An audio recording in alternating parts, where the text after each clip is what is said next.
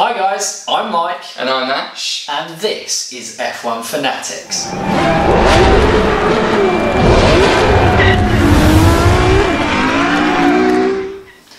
So guys, we are back for the final part of our second mini-series of the summer, which is F1 mid-season ratings, which only means that there are 4 teams left to go.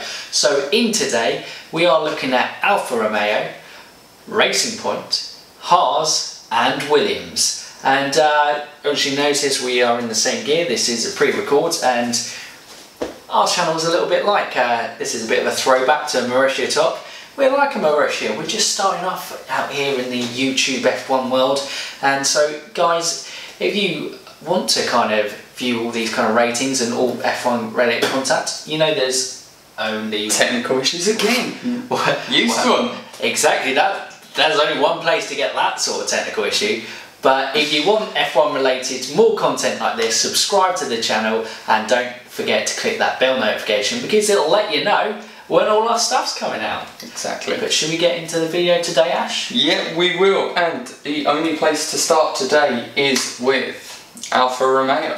Well, it's probably not the only place. Well, it is for this one. Okay, it's the only place we could have started. Because if you have checked out our driver ratings, sorry, not driver rate, predicted lineups for next year, follows the same order. So, yeah, only place. Well, I'm the one that's left to make these things, so I've got simplicity at its finest. We need to keep things simple. So we get confused. I get confused. I was trying to save you there. He gets confused. Mike, your rating? 7. Standard. Alfa Romeo, done just about good enough as what they'd expected. No worse, no better, I would say. Kimi's been very good. Giovinazzi's been rookie-ish. Some good performances, some left to be desired. 7. And I agree. It is one of those consistently in and around the points. No overly bad results. No standout results. It is what it is. It's one of those. Plain sailing through the middle. Yeah. So, Iceman, Kimi Räikkönen. Your rating for him? 8. I think Kimi has been... He just loves racing. He's in a really good place at Alfa. He seems really happy. He's just putting in... Kimi fan. And you're a Kimi fan. They don't need to know that, actually. I think he deserves an 8. I mean, if you disagree, obviously get involved in the comments below and let me know. But I think he's been very solid, above average performances. He is just kind of consistently putting the points. There was probably a little bit of a middle patch that he wasn't necessarily too great in, but Kimi Räikkönen, that's what it says on the tin. He's a superb driver and he's always going to do well in whatever car he's in. So if he's in a midfield car, he's going to be at the top end of that midfield. And I agree. More agreeing in this video than we had in the last, and we've only done 2. But it is one of those. He has always been near the top end of where you would expect the car to be. There's never been a race where he's majorly dropped off from that. He's hit expectations, and it is one of those. Another driver that is out driving the car, really. His performances definitely been a stand-up this season, so really good work from him. And let's move on to his rookie teammate, Antonio Giovinazzi. So, your rating for him? He's a 5. Gio. Shows promise. There's some natural pace there, and he has actually beaten Kimi in qualifying, and once in a race. I believe it is 11-1 actually, there kind of thing. But in qualifying he showed some natural pace. But again, maybe your criticism of Lando Norris was he hasn't been able to put consistent laps. I think Gio is more with that. He's going to need a good second half of the season. Both of us had him dropped. So I just don't think, I think you need to do more than what he's doing to retain your seat in F1. So, but I reckon if he's got an environment to learn in, there's probably not a better driver on the grid to have as your mentor than Kimi Räikkönen. No, well, I think he's probably the one that would be most open to helping out. When you think of the experience within teams, Hamilton, Vettel, overly competitive, so probably... No, Kimi would be happy to see the next generation come through. So he might as well tap into that mentor, and I think he has spoken about how good a mentor Kimi has actually been to him. And I have given him a 6. I just think, let's be honest now, Antonio Giovinazzi is being used as a placeholder. He's not... For who? Well, it's quite obvious that Ferrari are wanting to get Mick Schumacher into Formula 1. Surely not. Why? As soon as Got possible. famous dad or something? I don't know, that seems to be the order of the day really in Formula 1 for some drivers, don't it? Certainly. But there's no secret Ferrari's ambitions of getting Mick Schumacher into Formula 1, and in all honesty they were probably expecting him to have done better in F2 this season, which would have nicely led to him having enough points on his super licence to have a seat next year, which doesn't seem to be the case. But Antonio Giovinazzi has done okay for a rookie season. I just think it is one of those where if you're going to compare him to his teammate, you're never going to be able to... So compare him to his other rookies.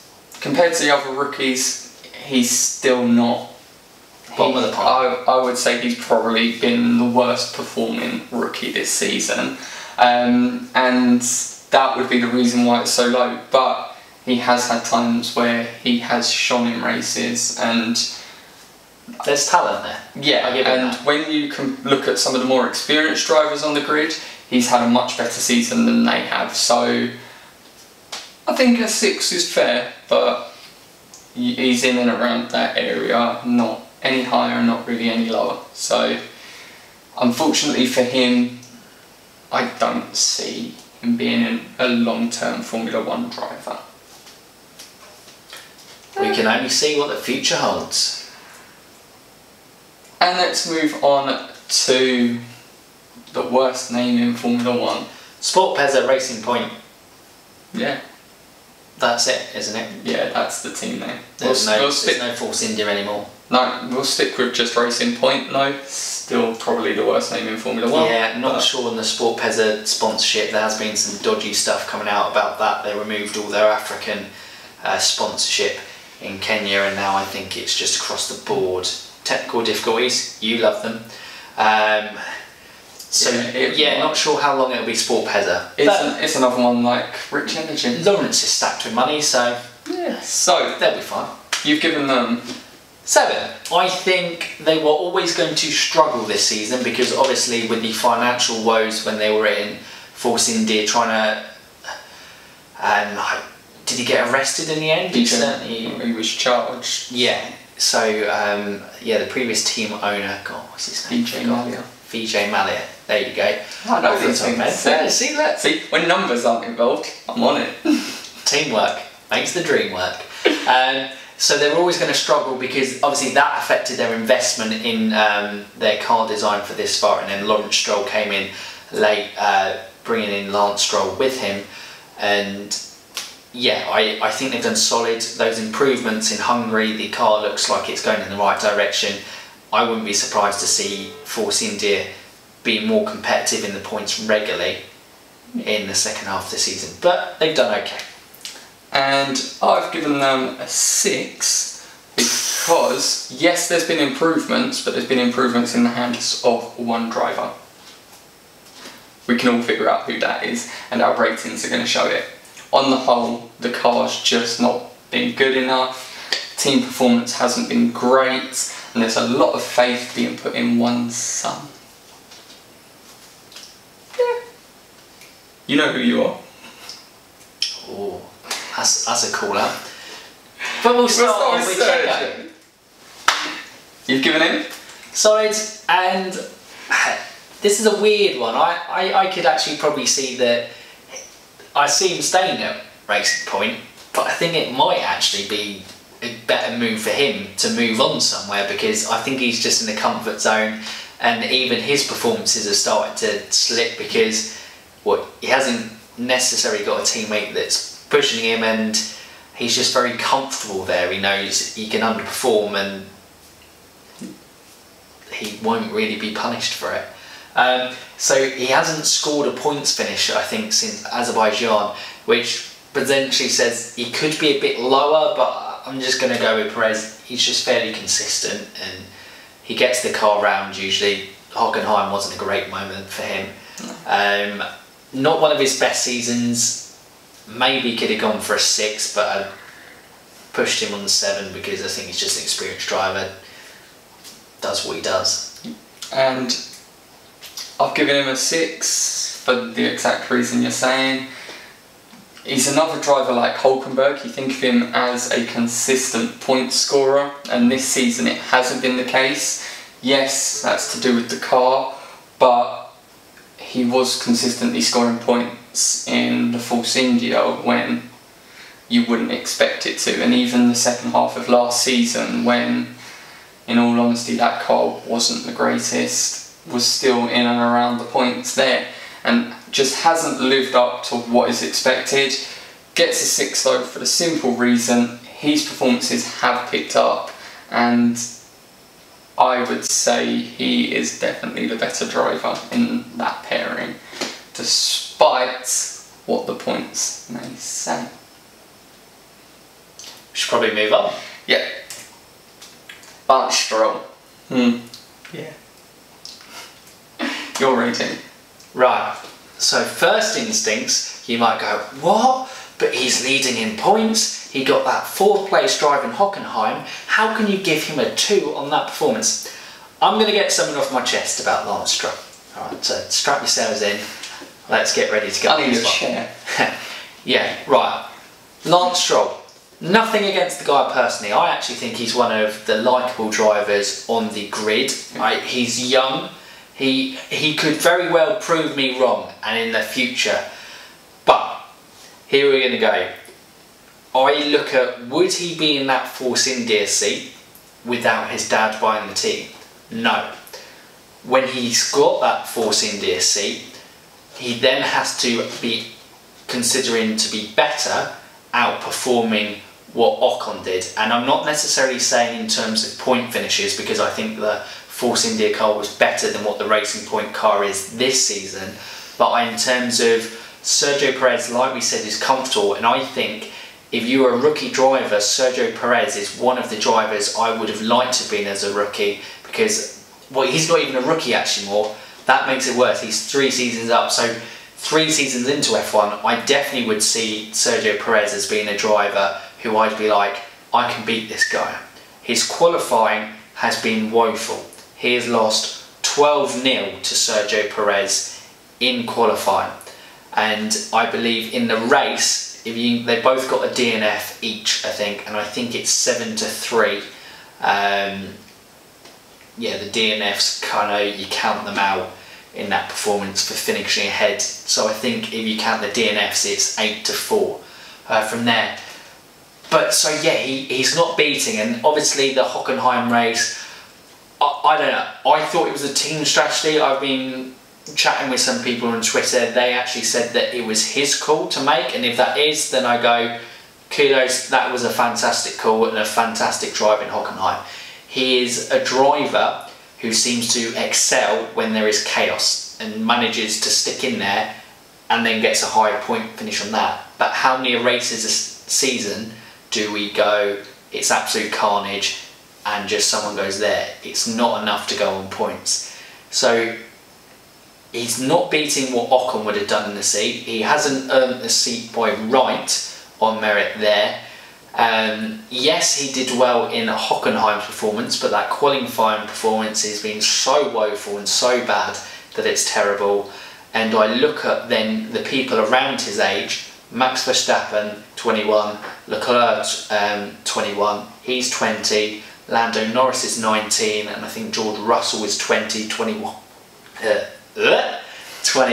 as well. So I go, if I compare Lance Stroll to them, he's nowhere near.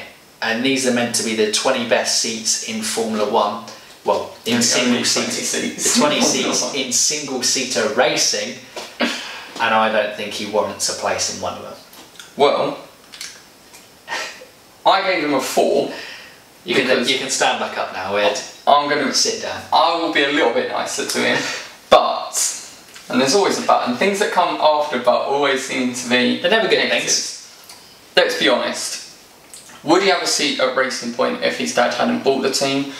Doubt it. In the Williams against Sergei Sorokin, they were pretty even. Did alright. He scored 6 points. Sergei Sorokin got 1, and I think Sergei Sorokin's performance is very underrated.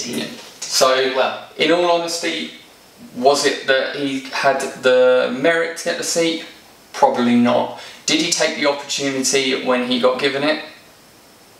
Let's have a look at his performances this season. No.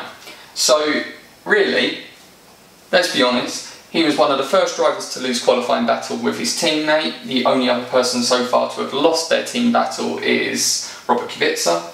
So, there's that one. On a Saturday, not performing. On a Sunday, you can be blatantly honest and say the only Sunday he's ever performed was Hockenheim. Other than that, hasn't performed. But I'm going to put one more thing out there. Hockenheim, great result because of strategy, which he only got because he was slower than the 2 Williams drivers. Yeah. So, yes, well done, you got a 4th place, but the reason you got the 4th place is because you were worse than a team that is doing awfully this season, because had he not been at the back of the race in that scenario, probably would he have taken the risk to go onto the slicks? No, because at that stage no one else did. So even if it was his call, I think it's one of those where nothing to lose. It was a call like Mercedes at Hungary. There was nothing to lose by making the decision, but plenty to gain. So, in all honesty, yeah, not a great season, but he got a 4th place, so I'll give him a few extra points for that. Yeah, I mean, we've been really kind to Lance Stroll there. Nothing against him though. Nothing against the bloke, because I do as you said, he is one of the nicer guys on the grid. We're just like, oh, quick, cover this up. This is bad. He is. He is one of the nicer guys on the grid, but we talk on an F1 perspective. When you look at performances, exactly, it's his performances as a driver we're rating, not what we think of him as a person. Because when he got his chance at Williams, I think he deserved it. It was a good opportunity. He did okay.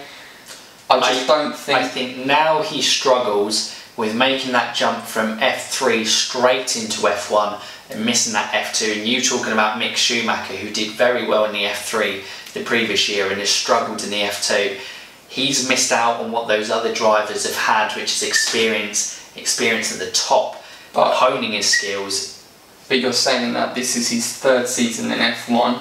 When you look at some of the other drivers in terms of their 3rd season, Hamilton had already won a championship. Max looks like he's going to win a championship. Vettel in his 3rd season might have moved to Red Bull.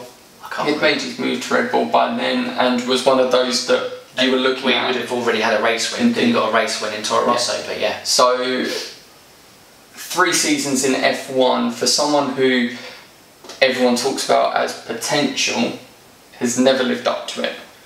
No. So it is one of those where, let's be honest, it's not been a great season for you. Right, so now that we've got our Lance bashing out the way, deep breaths. Let's do our Haas bashing. Oh yeah, Haas bashing, here we go. Oh, this is the video we've been waiting for. It's an angry video. Right, we've calmed down, promise. 4, terrible. Their car is worse than what it started with at the start of the season. Made massive strides, probably like we've discussed before, ending last season with the best of the rest car, and they just can't get it wrong. And I know a lot of teams have struggled with these new tyres, but it's the same for everyone. The tyres are the same. everyone's got the same challenge. Yeah. Yeah. And to kind of heat up, so... Well, I've given him a 4 as well. Let's be honest with this one. Romain Grosjean's only finished half the races. Yep, that's not good. So straight away, in that aspect, you're thinking... I give him a 10. Kevin Magnussen, how many races has he finished? He's had a few retirements as well. 10... we should probably know this off the top of it, but...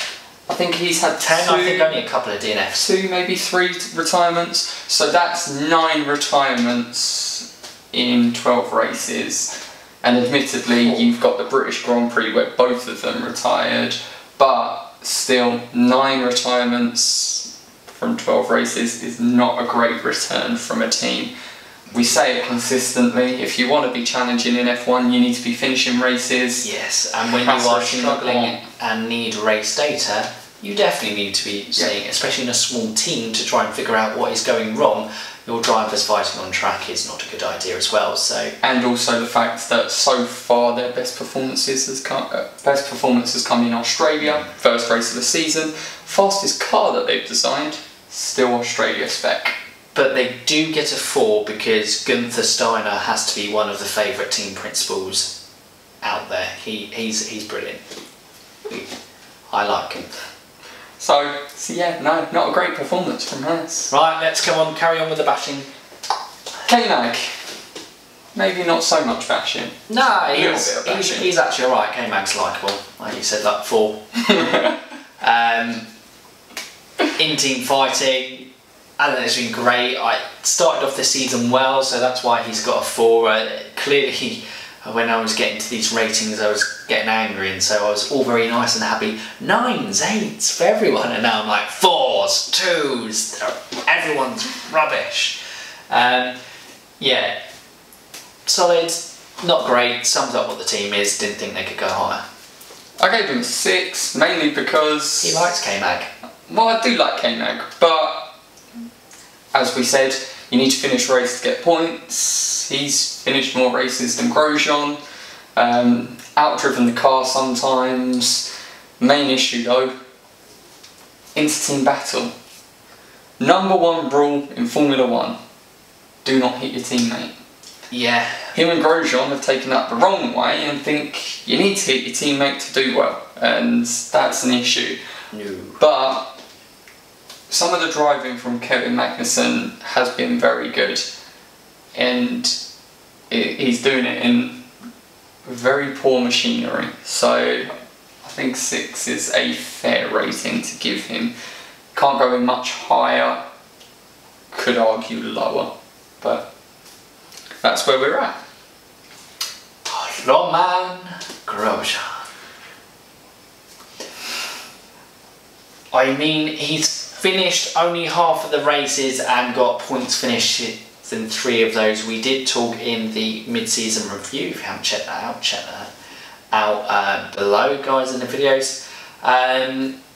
This could be the end for Romain Grosjean. It is a season to forget, and some of it not his fault, some of it his fault, and yeah, he comes with that card of he tries a bit too hard and things don't work out. He's the you squeeze too hard and it slips through your fingers type of thing. Well, I gave him a 4.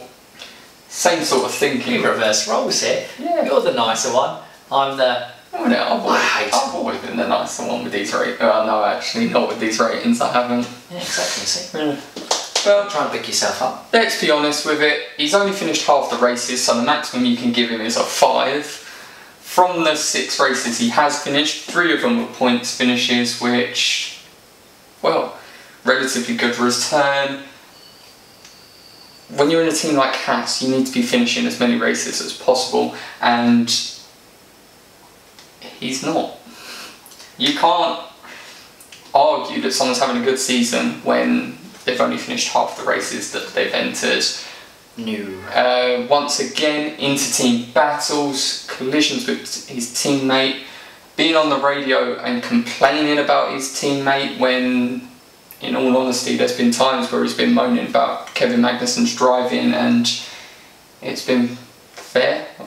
You know, it is one of those frustrations that get into him, and he's been driving Australia's spec car for the last 3 races now, and yeah, it's not a great season. No. Potentially he's last, because I don't see Haas keeping him on, and I think he's probably one of those drivers where, because of not finishing races and his age, it's a bit of a risk to take him on. So yeah. He would only be going to one of those teams in the bottom end of the grid, and I think they would be more willing to potentially go with a rookie and see the long-term benefits rather than short-term benefits of going with an experienced driver. As previously discussed in driver predictions videos, all a little plug in there. Watch it, please.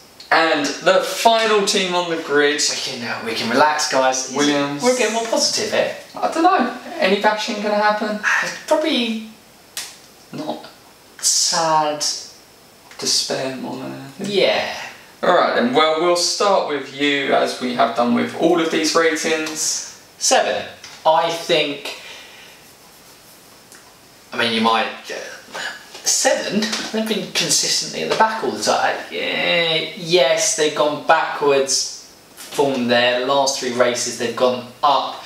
I think how the season started was terrible in terms of missing days of testing, and yeah, it could easily be like a 5 or a 4 if you say in terms of that, but I just feel from where, if you viewed them at the back in terms of where they're progressing and going forward, I think they're getting solid and better performances, and they have finished every race. They are improving. They were always naturally going to be back. They're one of the poorer teams on the grid now because they still stand as an independent and they're not a car manufacturer, so they can't bring in there. It is just great to still have them in and competing in F1. Yeah, and I'd agree, I've given them a 7. Only team to finish every race. But it's got worth something. Only team to have both drivers finish every race, because there are drivers that have finished every race so far. Yes. But every race they've had a finish, shows the reliability of the car. Didn't start off great, but looking at it from my perspective, there's a definite upward curve with regards to the Williams. That other teams, they've dropped off, Williams are improving. I predicted it for, which race was it? I predicted that they wouldn't qualify in 19th and 20th. Yeah, that was in Germany when Sebastian Vettel wasn't able to put in a qualifying lap. But then we go to Hungary. We don't get into technicalities. Yeah, we don't. I made a prediction, it was right. We then had Hungary, George Russell, 16th. Should have got into Q2. Outperformed Giovinazzi and Lance Stroll. So the car is on an up. When you look at where they were at the start of the season to where they are now, big improvements have been made.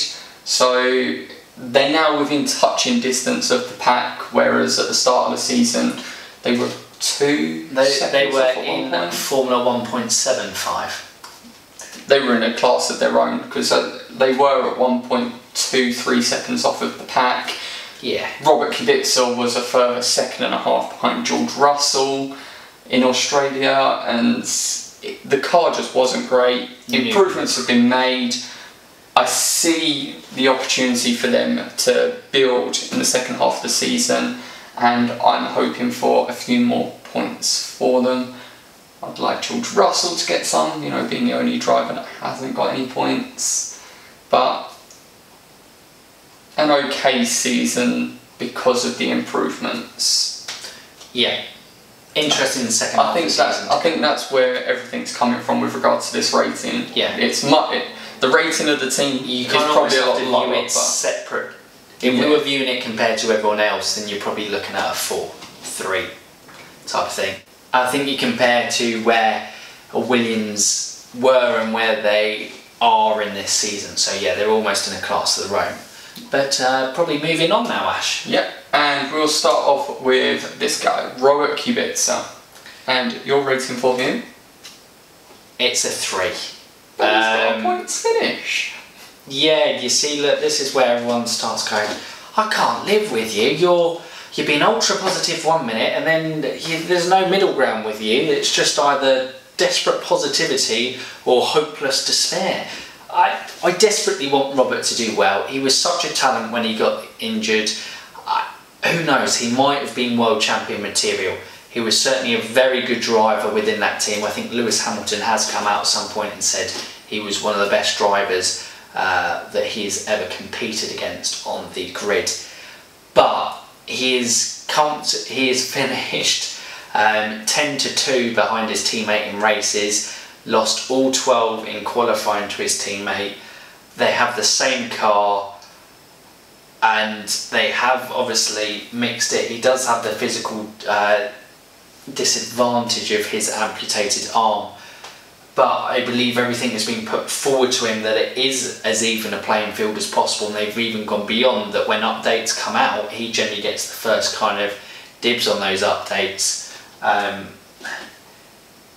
Yeah, 20th for every race pretty much, other than when there's been DNFs. I've gone for a 5. Gonna be honest with it. He's done okay, picked up places where he can, got the points finish in Germany, but out-qualified in every single race. Only finished ahead of George Russell twice, one being Germany, the other was in France, and I believe George Russell was suffering with a tyre wear issue, wasn't he? He had some sort of issue. Yeah, George Russell had to make another pit stop, which obviously put him behind. So really, that race would have been below George on that one. But he has finished every single race. It was an incredible achievement to get back into Formula One, considering. Have we got the performances we were expecting or wanting? No. But he's doing what he can, because even with the improvements, that Williams is still the worst car on the grid. Not as big a gap now, but it is still relatively poor, and yeah, there's not much you can say for Robert Kubica's performances this is what it is. Yeah, but he's got a points finish. Well done, Robert. Same argument that people are using for Lance Stroll. He finished 4th. Yeah. Well, move on to George Russell before we start. George Russell, one of our favourite rookies on the grid. How's he done? 8. You've given Robert a 3, and you've given George an 8, and George Russell hasn't even got a championship point in the team. Right, bear with me on this one. Okay, so George Russell, rookie season, current reigning F2 champion. I think he has done superb in his rookie season to out-qualify his more experienced teammate 12-0 and be winning 10-2 in races, and being second ahead of his teammate at times in race finishes. I think he was a second ahead in Hungary as well. He was certainly a lap ahead, because Kubica was the only car to be lapped 3 times in that race. GR would have got points this season if Williams had listened to him. He did on the team radio say he should have come in for slicks when Lance Stroll did, and we all saw how that worked out for Lance. So you have to assume that it would have worked out similar for the young Williams driver, and certainly would have finished ahead of Robert in that regards. So I think he's had a superb rookie season considering his tools. Like we said in our mid-season review, not necessarily skills he's learning competing wheel-to-wheel racing, although last race was good for that. It's more the kind of technical and bringing the team forward and making real input into improving as a team that he's getting invaluable experience in this season. Yeah, and I've given him a 7. I have also given him bonus points for his overall performance and manner within the team itself. Lance Williams, knowing the car was not going to be the best, but every interview he has had, he has come away knowing that he has learnt something from a race weekend, be it tyre management, be it racecraft. He is always showing that he's willing to learn and he's also developing his skills. Best qualifying position of 16th for a Williams that has consistently qualified 19th and 20th. On the whole, I think average gap between him and Kubica in qualifying is around the 2nd mark. So when you say he's out qualifying his teammate, he's doing it by a large amount. It's not a few tenths here or there. It's relatively big gaps. Should have got out of Q1 in Hungary, was unfortunate not to. Yeah, just probably like a few seconds later that track evolution might have been able to get enough to get him through. Exactly, but he has had a very good season. Made up places in pretty much every race. I think there's only been 1 or 2 races where he hasn't made up places. Admittedly, some of those have been because of DNFs, but doing really well this season. I would put him as being probably the 2nd best performing rookie this season. I'd agree with that. So you have to try and take into it. It's hard to compare in Formula 1. It is hard to compare drivers in different cars. Yeah, but you do have to try and such a big difference. Yeah, and you do have to try and take that into account. He is performing extremely well in a car that isn't competing with anything else, and that's the reason why we've been harsh on the likes of Stroll and Grosjean. So good season so far from George Russell, done very well. Yeah, and that, guys, rounds that off. No, I'm going to throw a curveball in there. It's always you that does it, so it's my turn this time. Alright, sorry, I have no idea what this is, so fire away. Rating of 1 to 10 for the season so far. Oh. Love it, I've got to shock it. 7. 7 out of 10, because the last 4 races have been really good, exceptional one race talent emerging there.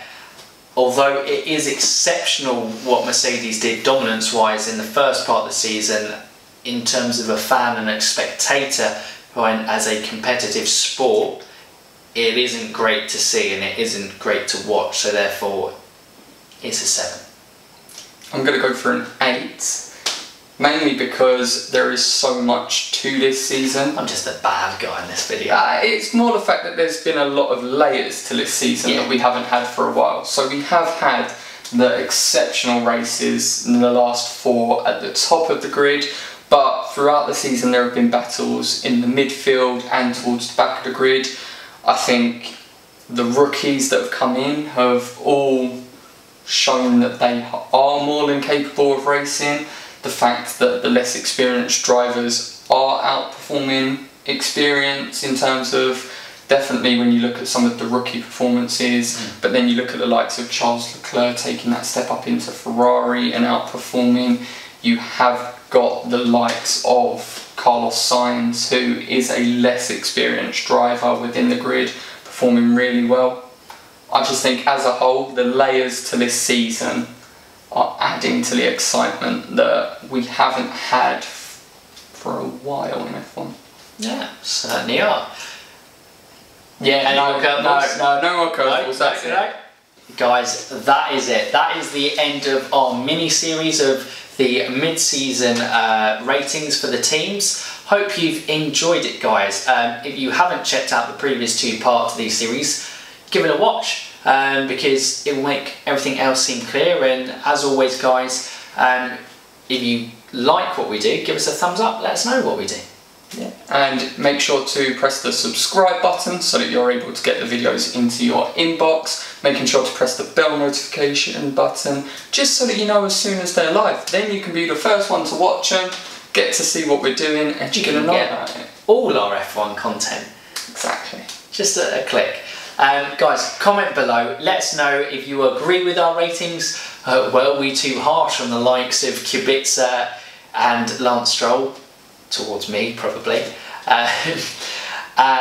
Or do you completely agree? Do you? What would your driver rating? What would your driver ratings be? What would your team ratings be? Get involved, guys. We can't wait to kind of chat to you guys in the comments below. Definitely. But as always, guys, only one way to round off a video. You F1 fans, keep racing. Hi guys, hope you enjoyed the video today. Obviously that was the conclusion of our second mini-series of the summer. We've had a lot of fun filming it. Hope you guys have enjoyed it. Guys, if you are new here, don't forget, subscribe to the channel down below here. And maybe check out part 1 of this mid-season rating series up there. And then down here, we also have the mid-season ratings part 2, just to complete the set for you guys. See ya!